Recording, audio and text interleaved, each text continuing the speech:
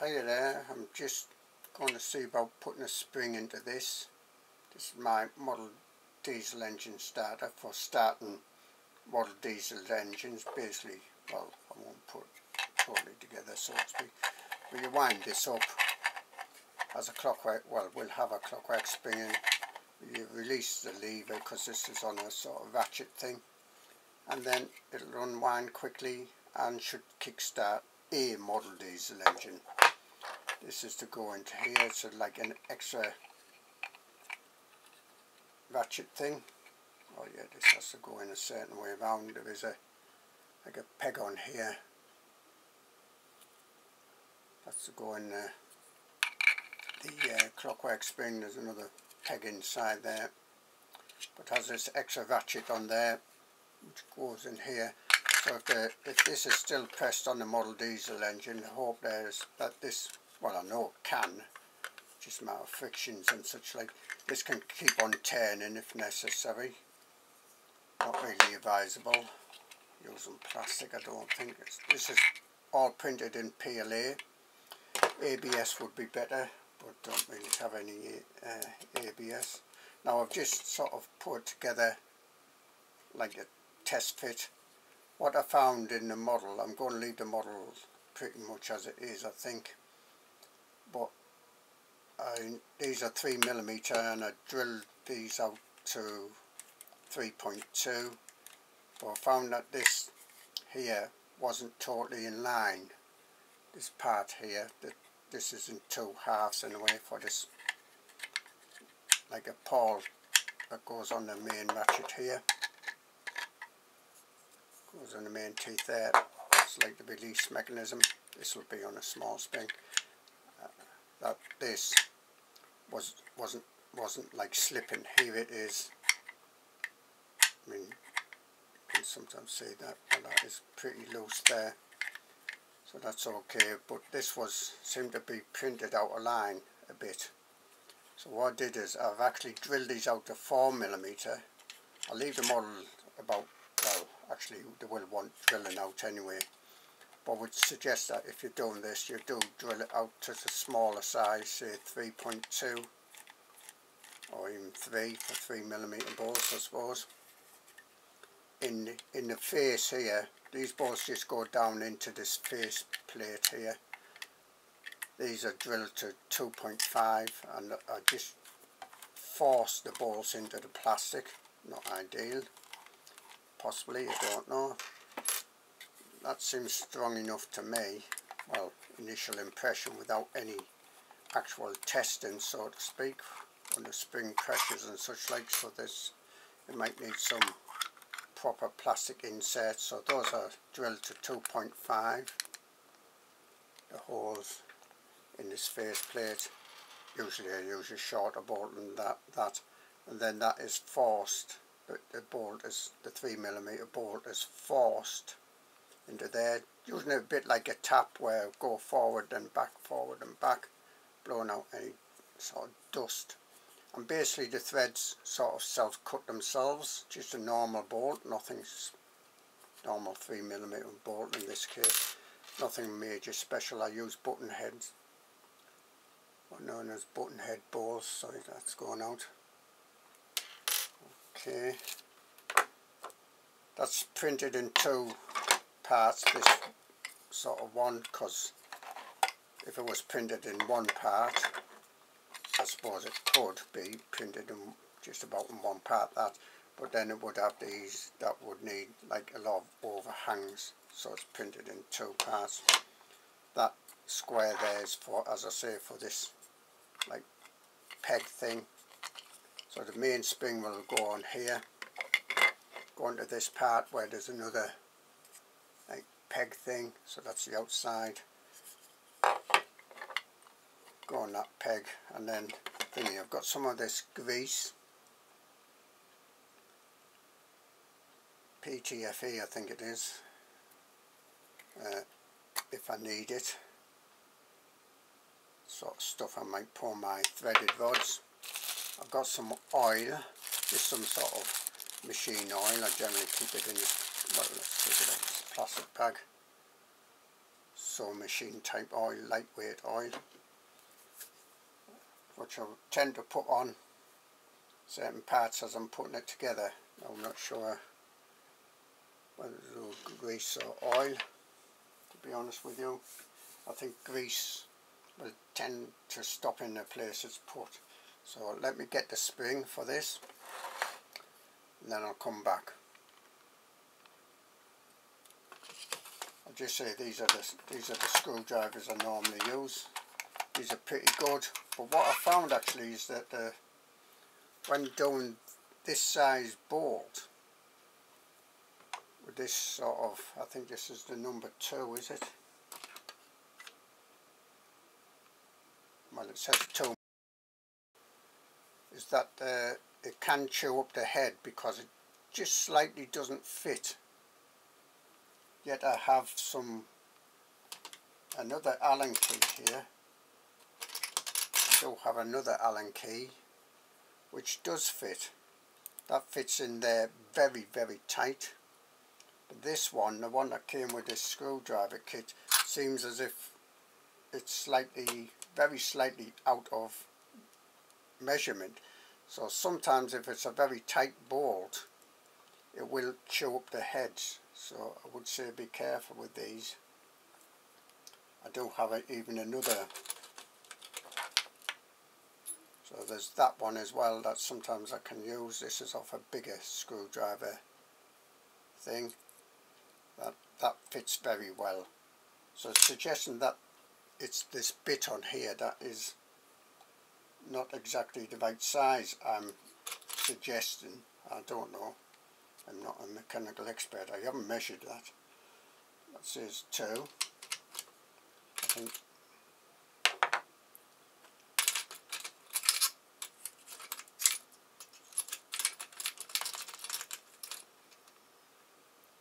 So let's see, and that says 2. That's got number 2 stamped on there to suggest that's a number 2 size. So far as I know, it's the same, well, claimed same size. But anyway, that's a lot of waffle about that. I'll just get the spring and then I'll come back.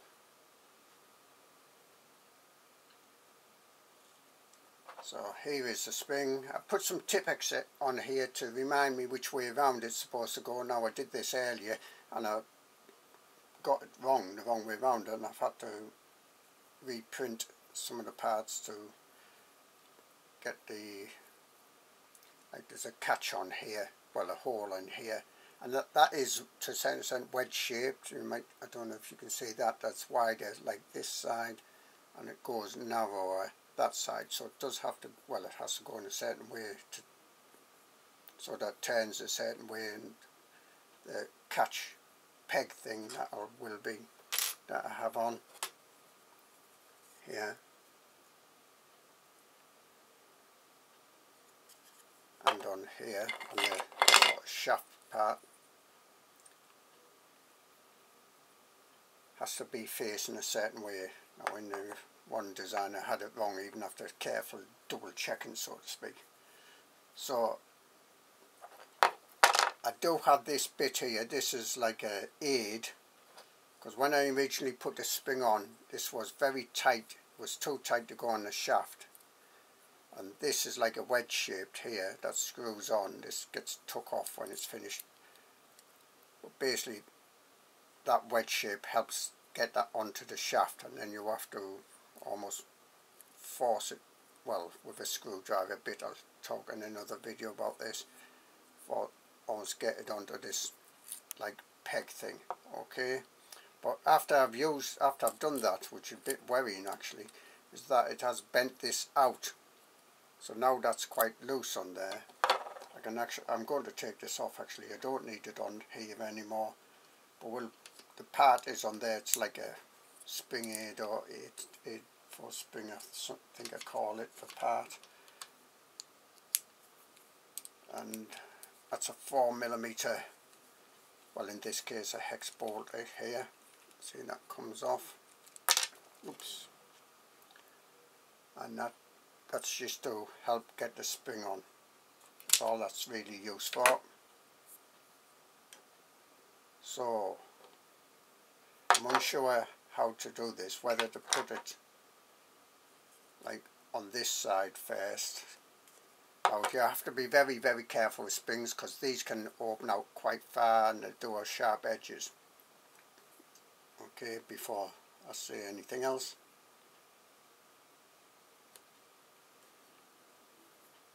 I'm not sure whether I want to try and put it into here first and then put this in, or get this part on first and then put it into here. I'm just trying, I'll have a think about this because one hook might be easier than the other to hook this sort of part on, this hole in. There's a hole in the inside, I don't know if you can see that, same sort of shape and that. So I'll just pause a bit and I'll come back and have a think which way I want to do this.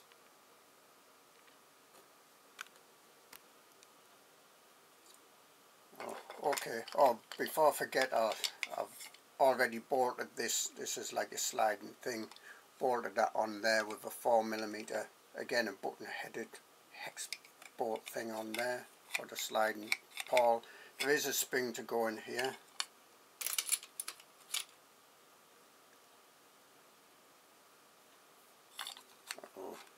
So gripping this indent here, there is an indent in the back of the pawl as well to try and keep that in line. So I think if I try to put the spring on like this, put it on here first, this plate will have to be on sort of first,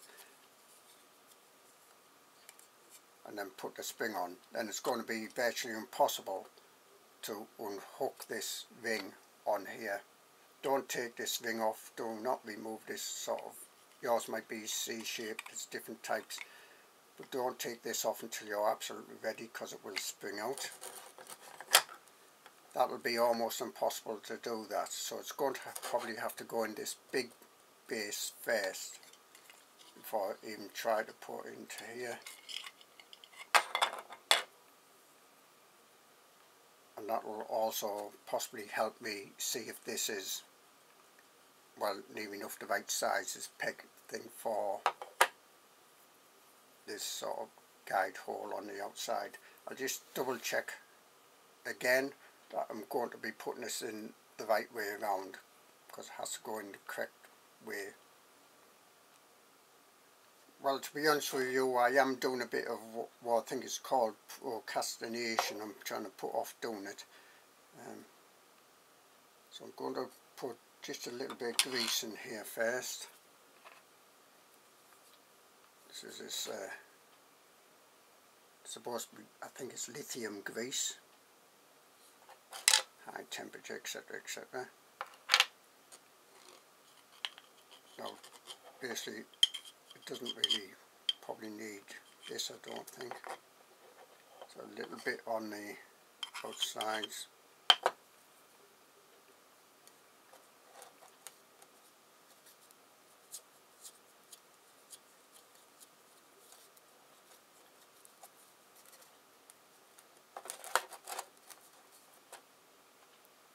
Really probably want gloves on when you're doing things like this.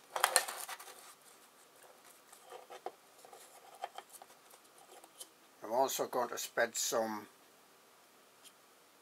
like round this hole a bit inside it, in a way of the edges of this hole, because that's where this shaft will go into.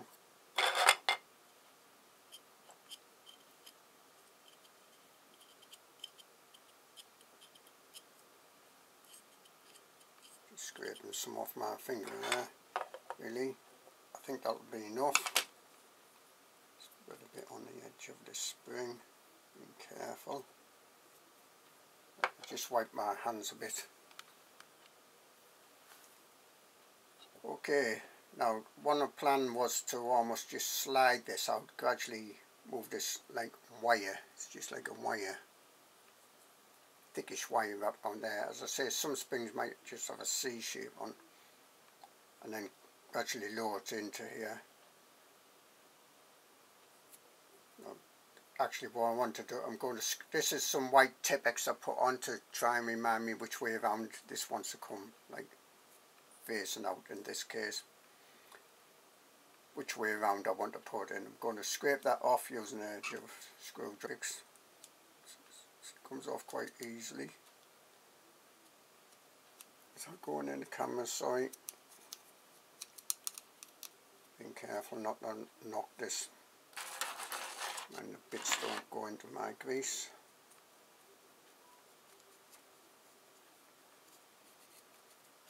So all that's just some Tipex type stuff, like white correction fluid from a little pen shaped thing. All that was for is to just try and remind me which way around this spring wants to go. So okay, I've scraped it off just using the edge of a screwdriver, wiped it with a towel. Now it is possible to move this wire over, be careful here, because we don't want it coming off, but it is possible to slide it gradually, carefully. Still a bit of that Tipex on there. Okay, right, the thing is, I was thinking of cutting this off, but I think what I'll do is actually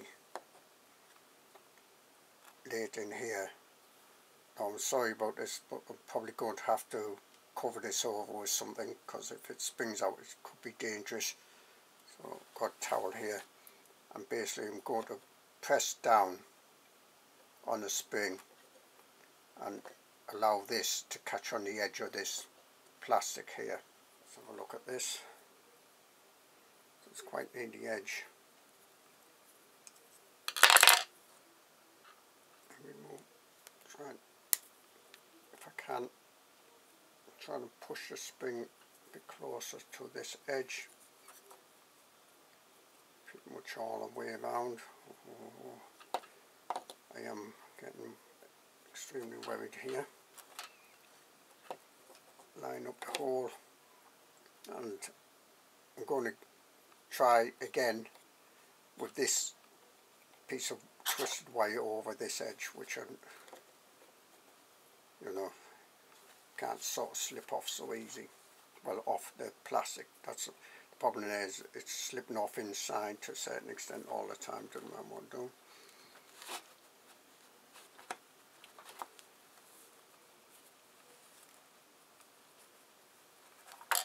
I mean, that is so, it's one of these things where it's so close. So now I'm going to try and wedge this edge of the screwdriver under this and gradually go around, lifting it off. Now you see that's gone under that edge.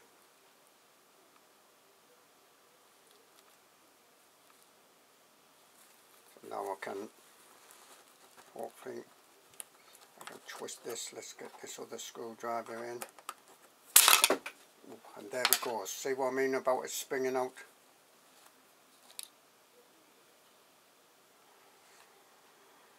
So that's where you have to be very, very, very careful indeed. One problem now, I can't even see, oh, there's where the peg thing is there. But if I need to, I can twist this round and that'll sort of, to a certain extent, loosen it off the edges. But that's gone in reasonably well. Just got to use the edge of the screwdriver blade to, it's a little bit high up at the edge here.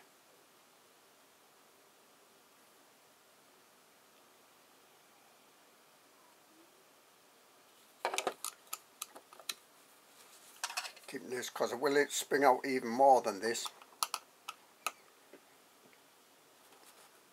I can't move that. That's on there very tight at the moment. I'll have to see to that.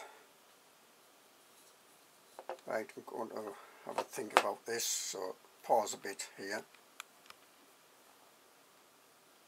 So what I was thinking of doing is almost making it like a screwdriver, a bit like this, what I'm going to call a screwdriver, just a shaft like that with a peg on. I can put into there and then turn this, and that will sort of like take some of the tension off the spring, because it's tightening up the spring. But keep on turning it until this edge, as I say, is a little bit high there, but also that hole which is on the end here needs turning round until it gets in line with that peg, and then it needs like latching onto that peg. So I think then I was thinking of trying to maybe, well, because this has to go in like this on that side, but then it would be hard to see what's going on, so to speak, at all. So I think that's what I might do, is actually almost make a screwdriver part for that, to help wind that spring on and get lined up with that peg. So you might just make out the peg here. I'm not sure if you can see it, and the hole is near the end of the spring, which is sort of round here, so it certainly needs turning. But at the moment, I mean, it grips very strong like that. I don't want to be putting it under too much pressure. So yep, I'm going to print out a new bit like that, probably a bit of a handle on it, so I can put it in there, turn it round, when get that in line, get tidied up a bit. Yeah, I'll have to come in from that way, and then unloosen that, and then sort of be able to put this one in there, hopefully. I'll just have another think, pause a bit.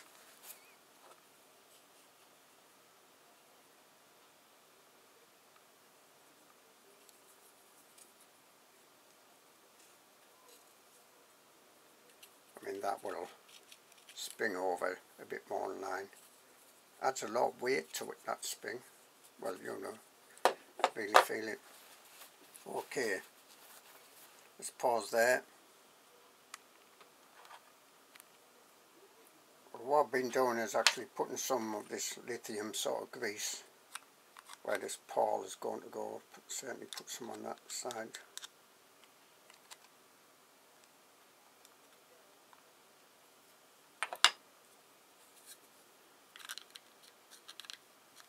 Don't need a lot, just enough to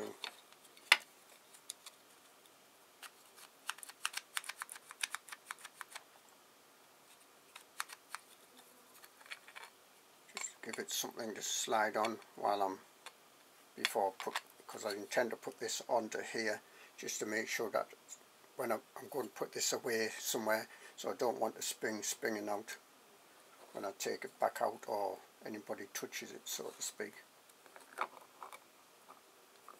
But that spring needs lining up. I'll do that in a separate part actually, because I intend to print out another, well, I'm going to call it, well, I don't know, a jig I suppose, like something like this, but without the lever arms on, possibly a handle on. So I'll do this as a part one.